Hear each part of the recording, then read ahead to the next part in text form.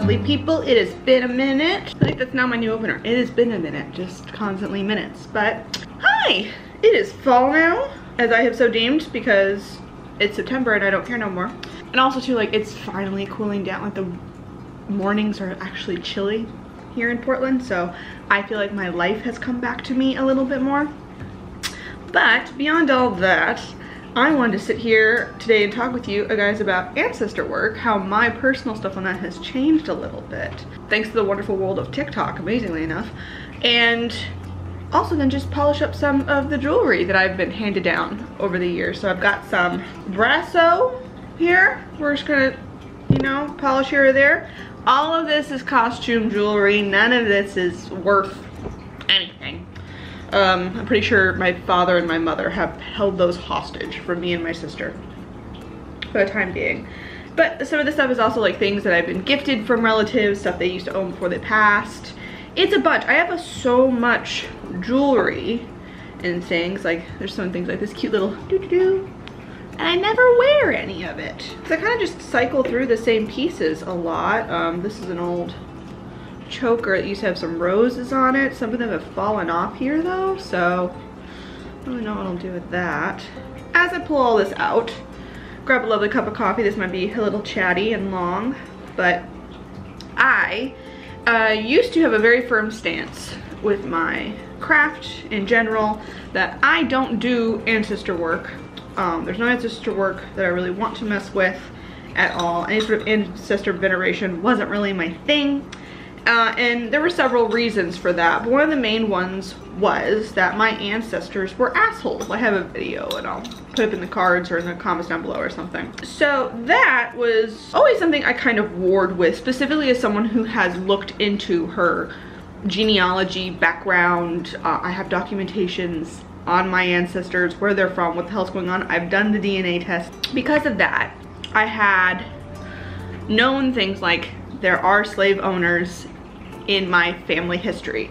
There are people like Miles Standish, if you don't know who that is the captain of the Mayflower. He was a complete asshole. Within my familial documents on like the little online thing that we all have between us all, there is a letter that someone has in some library now somewhere that is like a letter pleading of the other pilgrims, the other Puritan pilgrims coming in and being like, he's starting shit with the natives, take him back England, and England said no.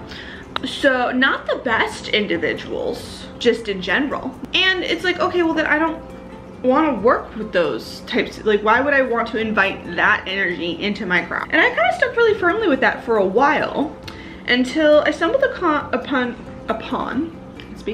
several different TikToks and talking about ancestor work.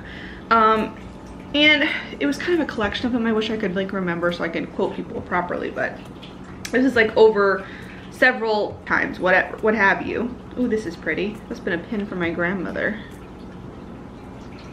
No rose, all middle, and just like attached on the back there. But along with all that, I stumbled upon a couple TikToks that like kind of clearly was like in the same realm of stuff.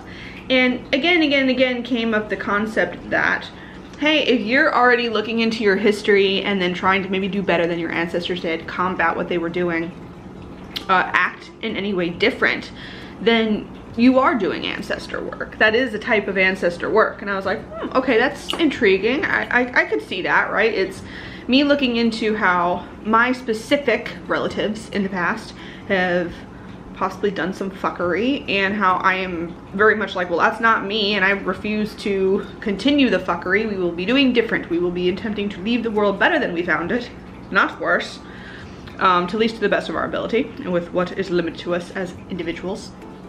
And so I kind of vibed with that for a little while.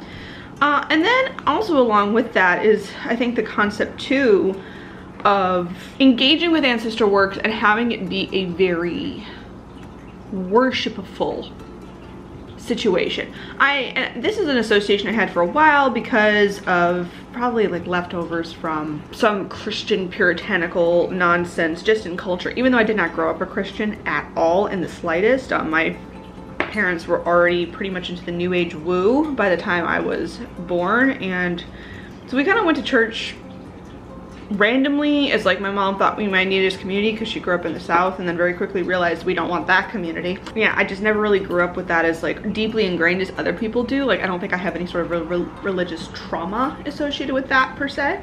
Lost the train of thought. It is gone. The thought is gone. Oh, the whole concept of worshiping your ancestors as something to be honored always, and the idea that they could be assholes, or the fact that even the ones I knew have lived this whole life that I know nothing about, right? I am coming at them from the perspective as their grandchild, great-grandchild. There is an instinct for us to naturally want to have a positive association with our ancestors. And when you go through and like kind of read some of the stories, maybe if you have access to any of that, like that in itself is a privilege. Like I have the wonderful privilege that my parents did a lot, specifically my mother did a lot of ancestry look into, and we had a running joke that like every other, like it seemed to like skip, what was it, 3 generations it was going on, where she was like really heavily into it. It seemed like 1, 2, 3, asshole. 1, 2, 3, asshole. And like in severe ways, like not a good human. One guy like faked his own death in the war, and then like got a whole new wife, and then when he died both wives came to collect the death benefit, and it was a problem. So there's a little bit of that level of, I don't necessarily want to honor or worship imperfect people. We don't want to elevate you to this level of, oh, the ancestors, they knew so much. No, they didn't. They were people living a life, making mistakes, doing the things. But then why can't we honor them for what they've done? Is something that is keep now coming up again and again and again. Oh, this is a cute little watch from my grandmother. Most of these are from my grandmother or my great-grandmother, all on my dad's side, because my mom's parents very much alive. And the only thing I have from my great-grandparents on my mom's side is an antique coffee. I guess not antique. Well, yeah, antique. It's the old. It's like the old, like Middle Eastern coffee thing. How you make coffee with that. They gave it to me, which was awesome of them. I love them very much for that. I saw it in like storage one day, and I was like, "Can I have this?" Like, yeah, that was your dedet. Dedet in Armenian means great-grandfather, means grandfather, but we all refer to our great-grandfather, all the cousins, as dedet. It's just like easier or something. I don't know. And we got more crystal things that my grandmother made. Very much, I wonder, like, the problem is with all these, I don't know, are these citrine? Like, what are, like, it's got a little yellow in it. Could be just dirty clear quartz or something, I don't know. See if this is gonna focus. But, there we are. Apparently my grandmother made a bunch of these, all these little crystal things everywhere. And then we have pretty little green glass gem here, little pearl attached. Very nice. So yeah, the idea is like, oh hey, maybe my ancestors were imperfect people, like let's just honor them there, but thank you for getting me this far, thank you for, you know, the steps that you did take did allow me to make certain advancements, and what's wrong with honoring that part of it, I guess, too. I also think there is a level, which I had to kind of remind myself of. I think I got too hung up on the asshole thing and not enough hung up on the ancestors that were out there doing good, right? Like, just because I'm a person who clearly came from enough privilege that people were able to do some horrid things, one bad person in the line doesn't mean the entire line is bad, and doesn't mean that there weren't other people like me up in the line doing what they could in the time they had with what they were given to make the world a better place. And maybe you haven't heard about them because, you know, sometimes people just don't report good things. This is not an ancestor piece. This is a piece of a bracelet that I found on the floor of a bar in San Francisco. The things you find. This old Celtic knot, you can tell it's like been bent to all hell. This used to be my dad's. I'm pretty sure I just janked it once when I was 16. Be like, that's mine now. Even if I don't know their names, even if I don't know necessarily who they are or what, wonders they did, maybe it was very minor, maybe they just helped one person and it could never be talked about because of whatever the fuck was going on at the time, you know, not assuming that everyone is bad or everyone like went through some shit. And what things am I completely disregarding? Like what things, I think that's part of it too. It kind of makes me in a little way feel guilty that like I was like looking at one ancestor and then blaming all of them for that one ancestor's bullshit basically, right? Like, oh, it's not their fault. You know, that could have been their great-great-great-grandfather, their father, their whatever, you know, they were dealing with them. And so I like the idea of, one, using jewelry and such that has been handed down, and or just like, you know, these are always like fun. Jewelry is such a fun adornment, and it's also like one of my favorite ways to use witchcraft on myself. That is always very subtle. I love to bless little pieces, cleanse them, re-bless them again, and I always kind of wonder with my grandmother specifically being woo, but then on top of it too, there is my great-grandmother with some Catholicism. Like, I definitely have some of her. This is one that I found in her collection. She had a couple of them, but this is one of her crucifixes, and like with the black beads and everything, it's just so pretty.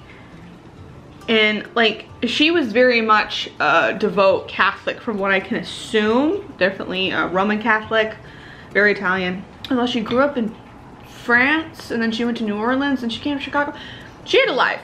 Like, this is just so beautiful. And even though like this does not hold any sort of religious significance to me, the ancestral significance of this being my great-grandmother, I had the pleasure of actually knowing her. She lived to be 98, and so having something of hers that she probably used in like a spiritual way as like a way of like honoring her, even if it's kept separate from all of my stuff. I don't know, I'm still kind of playing with the idea of like, oh, this could be of like a gratitude and a thing towards her and her lessons and things like that. But also too, I might want to keep it separate from maybe the rest of my altars. I'm debating basically setting up a little ancestral altar, not as a place of worship or veneration per se, but just as a place of gratitude, I guess, as well. And I think that one of the other things that always held me up about ancestor work was the concept of spirits or ghosts. And I think at the time, because back then still, I'm now like 5-6 years in my craft, when it comes to ghosts and otherworldly things reaching through the veil, etc. and so forth. Well, I've had weird off experiences, things I can't 100% necessarily explain, but maybe it could logic away. Like, it's that teeter. I didn't want to invite, by doing any sort of like ancestor work, invite in spirits, or even if they were my relatives. I was not ready for that. I was like, listen, I'm already dealing with some deities and some weird meditations and dreams, and I cannot deal with inviting anything else into my life right now. Whereas now, because I'm more settled in my craft and overall, if I have an experience, then okay, cool. Like, I don't think it would freak me out as much, but also too, I don't think I'm necessarily inviting them to do that. There's a difference between calling on your ancestors to say, work some magic, which I don't know if any of them would be vibing with. You know what, my grandmother would be. She'd be down for it. She'd be like, yes, little Miss Woo Woo Queen would have had a fantastic time getting involved with some blessings, some protection, some love. She'd be all for it. All for it. She would be so dang happy about it. But also too, I think there's an interesting concept then when it comes into calling in ancestors. Anyone in the comments down below, if you do call in ancestors, is this a concern of yours, or are you less worried about it? I do worry at times. One of the reasons I never wanted to call in them before was the idea of my ancestors having different intentions as me. And if I'm calling them in, no matter how I want to direct that intention specifically, you know, for my own purposes, I always did worry. I was like, well, who's to say that they can't suddenly get in there and decide, no, we're gonna direct it a different way. Good analogy, I guess, would be when people buy you gifts in the family, right? And they know you, but they don't know you. And like, one of the reasons I don't really appreciate gifts so much at all from anybody is I'm a very practical person. And when it comes to my frivolousness, my frivolity, is that a word? I am very specific about it, about certain things that I want. I'm very particular about those things, and then I have this whole, when people get me things that I don't necessarily want or don't fit exactly how I would like them to in my life, then I'm staring at them and I feel guilty for not feeling gratitude for it, but honestly, it ends up being a thing that, like, I just really didn't want. And I wonder if that same thing would happen if you called in your ancestors in to help you. Their intention is necessarily going to be your intention, and maybe they might look at you, and I'm sorry, but anyone else have a relative at some point decide that they know something better than you, regardless of how many times you tell them, no, I want it this way? And I think that comes in with the whole like not honoring an ancestor is above and beyond. It's very much as I do see them as flawed human beings, and even though if I can appreciate that, I'm assuming they're still slightly flawed in the afterlife to some extent. If our consciousness does continue, our consciousness I do believe is a flawed entity that has to learn through experience most times. So like them involving themselves in my spell and deciding, no, you don't want that type of person, you want this type of person to say enter into your life as a romantic partner, or no, you don't need protection from that, you need protection from this. Is there like anyone else worry about ancestors fucking with their shit if they're called in or at all being dealt with so many different things of that nature, you know what I mean? That is something I worry about. So it's like, I like the idea of maybe having an ancestral altar, having something that is sweet and nice and makes you think positively of the ancestors or the relatives I did know personally, or the ancestors whose stories have always been told to me. You know, give them honor and a little bit of gratitude for getting our family where it was today. I'm very interested. I think I'm still very much exploring it. I haven't entirely settled on one thing or another per se of like how exactly I want to go about it. Especially says, as you can tell, I'm kind of just like talking this stuff through. This chain is very dirty. Look. Anyway, I'm gonna continue cleaning these, and then I will see you guys in the next one. Maybe I'll even film another video while I do the rest of this, but talk to you later. Bye-bye.